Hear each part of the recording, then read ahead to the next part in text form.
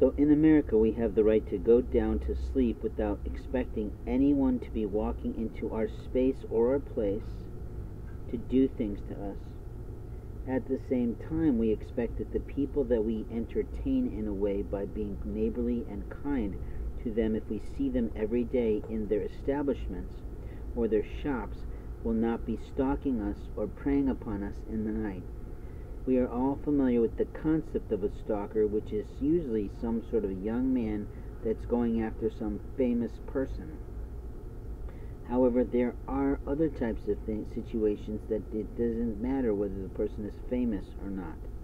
There are also many women who like to pretend that they're being stalked because they don't want to take the responsibility for how they walked, talked, or squawked in someone's life.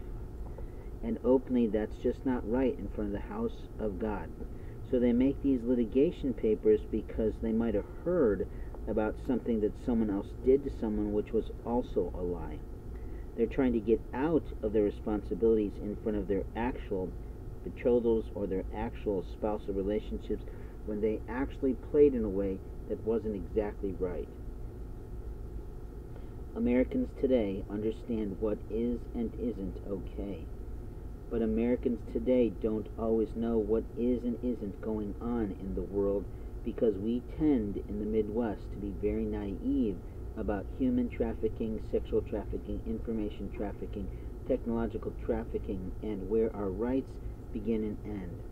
A brand new generation of children arose in the 90s generation of getting everybody online, to the point that young men today who have just graduated high school, might have finished college just a wee bit and didn't exactly complete it, and have lack of ethics, are involved with hacking.